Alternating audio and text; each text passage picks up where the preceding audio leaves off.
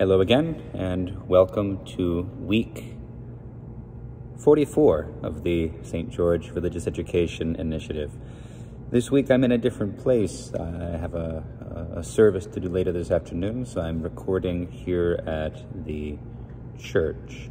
So this week 44, will, for day one, continue with the book of Tobit. So last time we saw Tobit give Tobias his inheritance, which is to say, he passed on to him all the wisdom about how to live a faithful and blessed life that he had.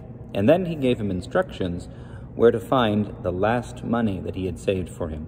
So this time we will start to get to know Tobias as he responds, and we will also see God's messenger, the angel Raphael, enter the scene. So this is chapter 5 of Tobit. So Tobias answered him and said, "O father, I will do everything you have commanded me. But how will I be able to obtain the silver, for I do not know him?" Then Tobit gave him the record of the debt and said to him, "Find for yourself a man who will travel with you, and I will pay him his wages as long as I remain alive. Now go and obtain the silver." Then Tobias went to look for a man and found Raphael, who was an angel, but he did not know it.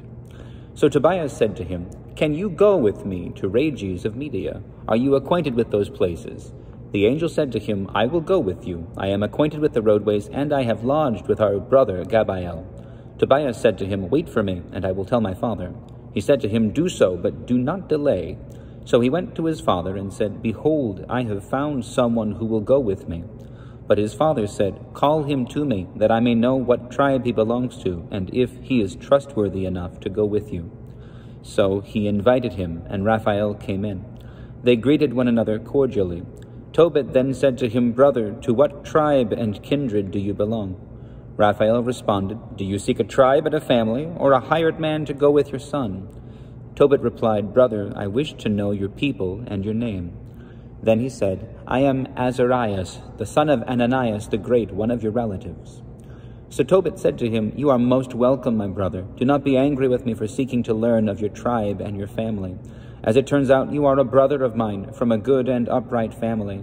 For I knew Ananias and Jonathan, the sons of Shemaiah the Great, since we would journey in common to Jerusalem to worship and to offer the firstborn and the 10th of our harvest. They were not led astray in the deception of our brothers. My brother, you are from a good root. But tell me, what shall I give you as wages? A drachma a day, and expenses for you and my son? I will even add more to your pay if you both return in good health." Thus they were well pleased. Then he said to Tobias, "Prepare for the journey, and may it be prosperous." So his son prepared the things for the journey. Then his father said to him, "Go with this man, and may the God who dwells in heaven prosper your journey. May his angel journey with you." They both departed, and the young man's dog went with them. But Anna his mother wept, and said to Tobit, "Why have you sent our son away? Or is he not the staff of our hands when he goes in and out before us? Do not attain silver upon silver, but may it be dirt compared to our son. For as he was given to us to live by the Lord, this is sufficient for our existence." Tobit said to her, "My sister, do not be concerned. He shall return in good health, and your eyes will see him. For a good angel will go with him, and his journey shall be prosperous. He will return in good health." So she ceased weeping. Now there are a few things we can see here. First, the Archangel Raphael is here, but he is incognito. He is appearing as a human being and with the name of a human being, a relative actually of Tobit's. And this is important actually because the angel tests Tobit a little bit. He first comes and says, "I'm happy to go with your son on this journey." And Tobit says, "Well, who are you? What tribe? And what is your name? What is your father's name? What tribe are you from?" And Raphael first says, "Well, why do you care? You're just looking for a hired man to go. Who cares? Are you looking for a tribe and a family, or are you looking for a hired man?" But we see Tobit insist. He just says, I want to know your people and your name. So he answers. He says, "I'm looking for a tribe and a people, not just a man to take wages." So then Raphael tells him, he gives him a name that is not his own. And then Tobit is satisfied because he knows this family. He knows that they are also faithful, which is to say, he's not sending his son with any old person. He's not giving his son over to the influence of someone who is not faithful. He doesn't want his son to go and get money and yet come home corrupted with different values, different priorities. So he's being a good father, even here. He's not just interested in the money. And when his wife makes her criticism and says, "Why are you sending our son away, like this? Who cares whether we have money, so long as he is alive and faithful?" And Tobit responds with faith. He says, God will take care of him. God will send an angel with him to protect him. We could go so far as to say that Tobit sees through what's going on and understands that Raphael is an angel, but I don't think this is true.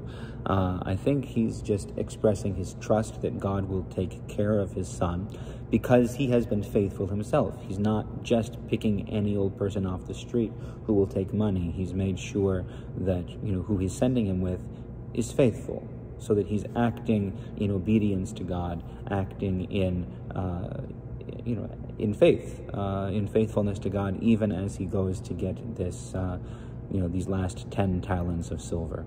So sometimes as parents and as Christians, we struggle with this, with the idea that we should limit who we spend our time with, that we should be careful of the company that we keep.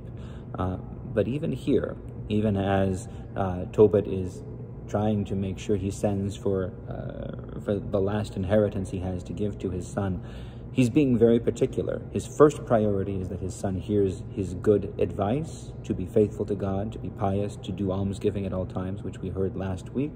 His second priority is that if his son goes for the money, he goes with a man who is faithful. And then only at the end is he concerned about, his son actually getting the money that he receives. So 3 priorities that are flipped on their head. First, to be faithful. Second, to keep good company. And third actually, to marry a faithful spouse. And then, and only then, are we worried about the money. We should therefore consider how we approach our children, how we care for them, and make certain that we are focusing on the right priorities as well. This is not easy in these days. It was not easy in those days, though, and yet those who are faithful still are able to do what is right. So may God give us all strength and wisdom to follow him and be faithful now and always. Amen. I'll see you all for day 2, which I will record here, so you'll still see me in the same place. So yes, I am recording these in advance. So God bless you all. Bye-bye.